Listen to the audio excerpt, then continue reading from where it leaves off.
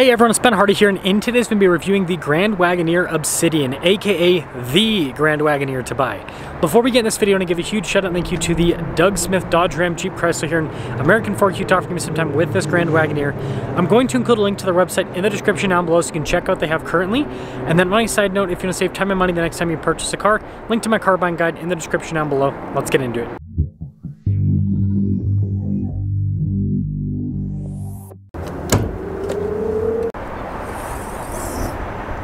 Powering this is a turbocharged 3-liter inline-6 that goes through an 8-speed automatic transmission.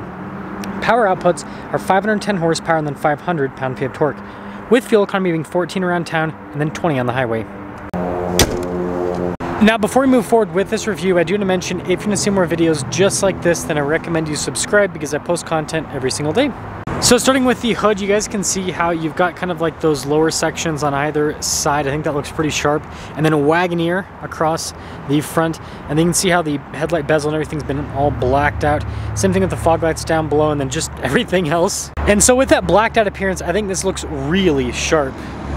And then around the side here, our tire wheel setup is 285, 45, 22 in the front and over in the rear. You can see here with the wheels completely blacked out. You do have the gray elements too, I guess.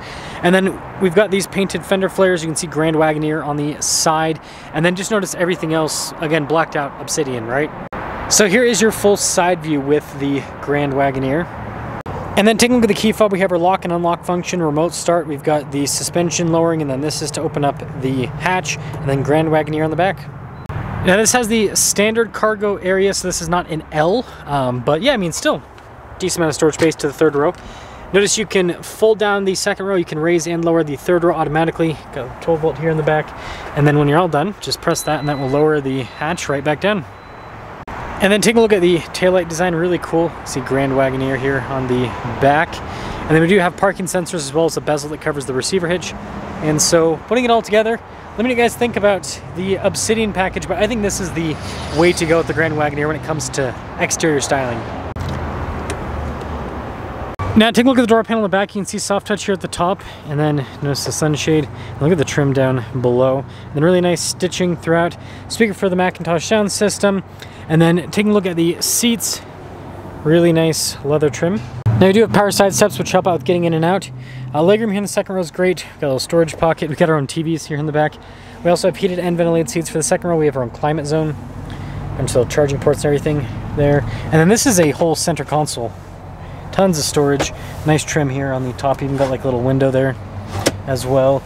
And then with the back seats, you can see a nice leather trim. And they've got this little armrest there with some USBs and everything. You can comfortably fit adults back there, and they get their own sunroof. It's fancy. Now taking a look at the front door panel again, you can see really nice trim all throughout. All of our window controls, got your mirror adjustments, and then you got your adjustments for the seat. You do have massaging seats as well. Blind spot mirroring with the mirrors. And if you're wondering on payload, it is $14.57. Really cool seat here. Series 2 there, because it's a Series 2. You can see been perforated. And I love the feel of these seats. The leather trim just, yeah, it's got a very nice feel to it. Grand Wagoneer there on the side, and then you can see your light controls here. Steering wheel's power adjustable. You got your pedal adjustments too, and then nice trim all across the dash.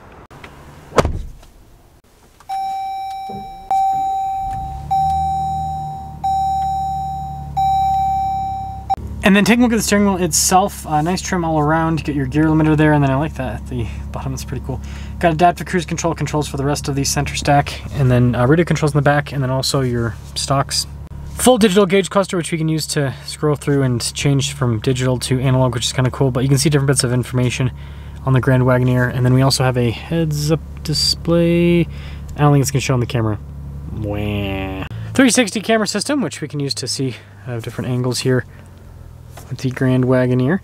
And then that's the rest of the infotainment system. Response time's decent. It does take a second for some of the pages to load up. I mean, look at that. There we go.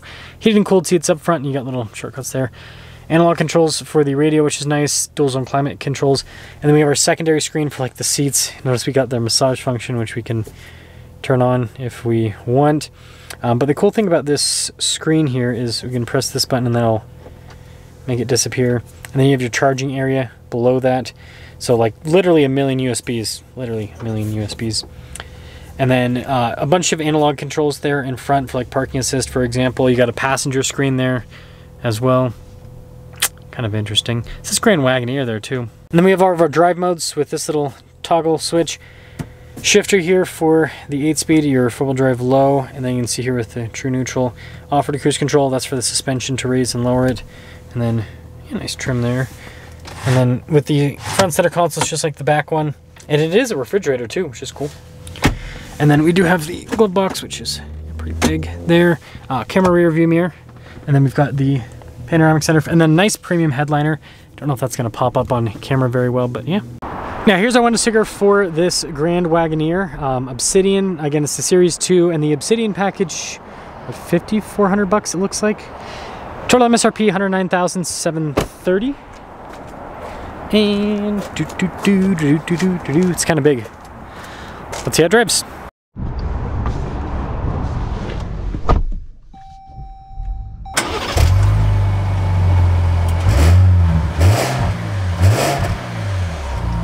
Well, let's talk about visibility before we set off. Here's visibility over the hood and hop to the heads-up display. Both the mirrors do apply wiring. Do the rest of the rear. And Grand Wagoneer away. So I wanted to do a review on the Obsidian package because it's the coolest package. That's it. It's just the best looking Grand Wagoneer. I mean, it just, the blacked out thing looks really good. And then, you know, the Series 2 is not the loaded up, you know, Grand Wagoneer technically, right? Series 3 is the fully loaded, but still, Series 2 is a very nice vehicle. It's very premium. Really setting off here in the Grand Wagoneer. Oops, suspension's comfortable with a little bump. It's got good torque. Very smooth. The inline 6 is very smooth. Doesn't have the same rambunctious nature as the 6.4 Hemi that this had for the first year, but still a solid powertrain. It'll be interesting to see, like, with these Grand Wagoneers down the road, if those 6.4 Hemis have like a huge price premium on them compared to these inline 6s, because they're going to make way more of these inline 6 Grand Wagoneers than they ever made with the 6.4 Hemi. And the same thing with the 5.7 Hemi regular Wagoneer. It'll be interesting to see. Turn on the massage function. Ah, nice.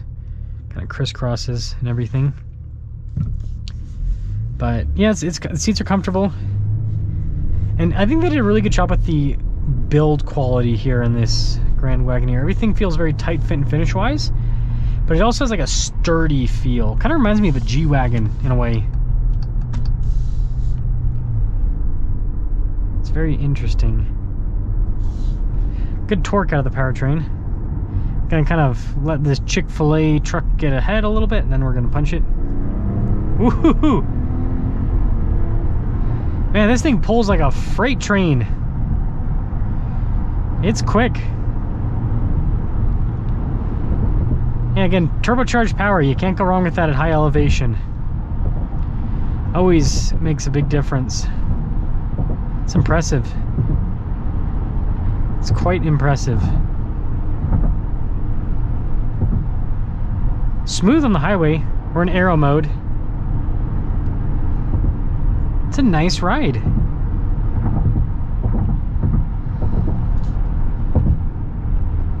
So, summing things up here with the Wagoneer, but more grand, and Obsidian.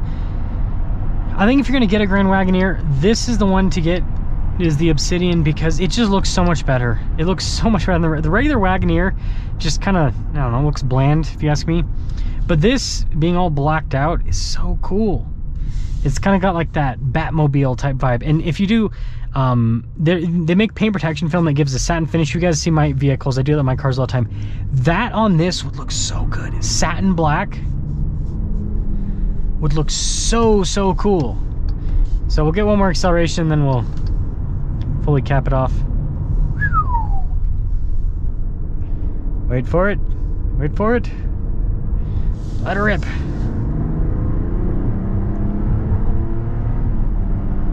Yeah, such a good powertrain. I'm excited to see this in the new Ram 1500 in terms of how it performs. But let me know what you guys think about the Grand Wagoneer Obsidian.